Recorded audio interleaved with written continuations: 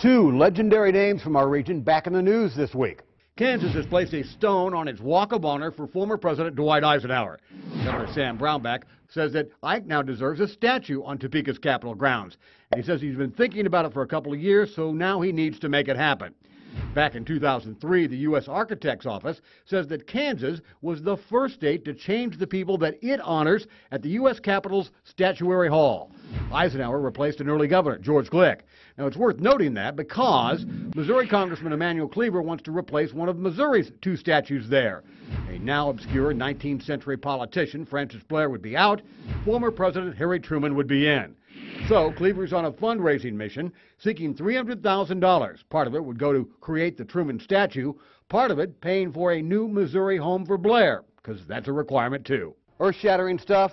No, but it is the right thing to do. It's my minute.